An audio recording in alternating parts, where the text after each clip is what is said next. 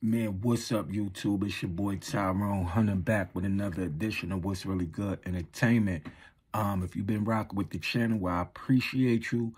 Thanks for the continued love and support. If you're just checking in for the first time, make sure you hit that like button on the way in the door. Hit that subscribe button on the way out the door. You see the title, you know my motto. I'm not going to hold you. Let's get right into it. Like, comment, share, and subscribe.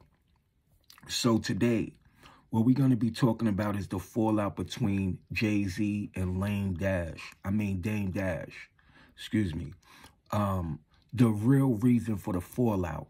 Now, even if you wasn't around back in that time and you probably wasn't born or you was too young to understand, you know, who Jay-Z and Dame Dash was, you kind of hear about them, you know, periodically. Well, this is a true and classic tale of how a female can get between two great people. So it don't matter if you know them personally. But now when you hear Dame Dash and you hear Jay-Z and you kind of see why they moved in opposite directions, you will get a better understanding as to what caused the split and the break between Dame Dash and Jay-Z, who founders of Roc-A-Fella Records. They was one of the biggest dynasties in the making back then. They brought the swag to the game. These was hustlers. They came together to make it happen, but for some strange reason, a female came between what it is that they had going on. So this is a cautionary tale so that y'all understand how people could get in between greatness. So again, like, comment, share, and subscribe. Make sure you stay to the end of the video. You know how I do it, get spicy on this side, but we gonna give it to you real. We gonna give it to you raw. So, hey, yo, no Diddy though. So, back to the topic at hand. Dame Dash. Dame Dash. The one who's constantly and always on the radio, going on talk shows, going on interviews, ranting and raving about Jay-Z. Meanwhile, back at the brands, Jay-Z is a billionaire. Jay-Z living his life. Dame Dash, then you just get a judgment against you and you got to sell your shares to Roc-A-Fella Records. So you always claiming that you the one that created Jay-Z and you could make another Jay-Z and you're the mastermind behind everything. Jay-Z's winning, you're losing. And now information is coming out like you're really a bitter baby mother. See, Dame Dash, you made the choices that you made, and you got to take responsibility for that. Now, okay, while people asking, what does that have to do with anything? What I'm going to do is I'm going to play this clip. I'm going to play this video. And then I'm going to get back to it so y'all can understand what I mean. Right? Check this out.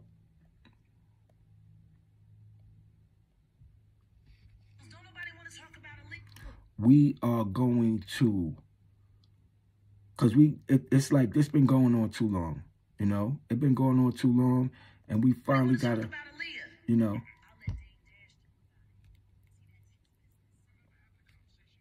Listen to this. And I was like, yo, you know, tell me what happened. And she was like, she just couldn't. What you want me to do? And I just leave it alone. Right. Act like nothing. It causes me too much pain. I got a girl that your man raped. It's crazy. Right? Yeah. And you going, and I tell you, when you like, you going to still work with him, what you going to feel? So what you think I felt? Exactly. So I'm human, bro. Right. But that nigga raped my girl that he liked as well. Right? Right. And then went on a tour with him. Was there any dissension between you and Jay because of that? Because of course. They made a song together called Not Guilty. Cut to 2000, right? Once we got cool with homegirl, right, I knew it. Wait, now let me stop right there. And just to give y'all some background so y'all know who's being spoken about in this video. So, at one point in time, Dame Dash hooked up with Aaliyah, R&B singer. May Aaliyah rest in peace. Aaliyah is the same female who R. Kelly discovered, who R. Kelly married when she was 15 years old.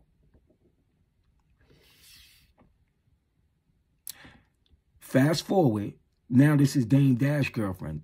Dame Dash and R. Kelly was around the same age.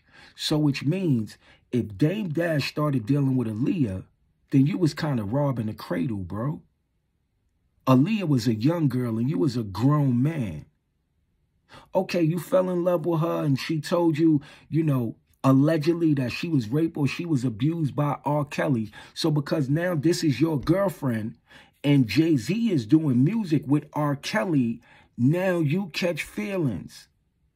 Now you get mad at Jay-Z and want Jay-Z not to work with R. Kelly, and you decide that now you and Jay-Z got beef because Jay-Z did a song with R. Kelly. Jay-Z was doing music with R. Kelly, the one who you say allegedly raped your girlfriend, Aaliyah. But truth be told, you were still too old to be dealing with Aaliyah yourself. And the other question that I have is that if Aaliyah was your girlfriend, that was somebody you decided to deal with, whatever or whomsoever she dealt with in the past, it has nothing to do with you, for one. And for two, if you seek to take on issues or matters from somebody's relationship, that is your relationship. That don't have nothing to do with Jay-Z and him making money and him making music and him doing what it is that he do. See, that's where you messed up. You allowed your relationship with a female to get you to acting beside yourself, to get you to acting out of character. And you pointing a finger at R. Kelly for him dealing with Aaliyah when she was young, but you was dead wrong for dealing with her as well when she was young. You can't expect Jay-Z to support that. You can't expect Jay-Z to feel how you felt because he wasn't in an intimate relationship with Aaliyah. And he couldn't tell Aaliyah and R. Kelly what to do in their personal life and their personal circumstances. So now we finally get the truth. Dame Dash, Mr. Bitter Baby Mother. Now we get the truth as to why you and Jay-Z split up. See, it didn't have nothing to do with Jay-Z didn't want to build the dynasty. Jay-Z didn't want the partnership or what have you. Is you got messy and you decided to put personal in the middle of a business relationship. If you had personal feelings towards R. Kelly, that's on you.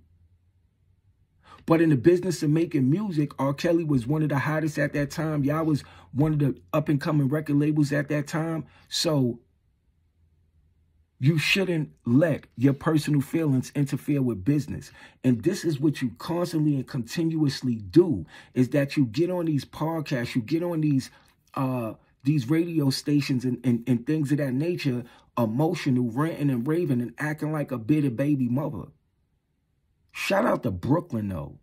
Shout out to Jay-Z. Shout out to Mr. Sean Carter.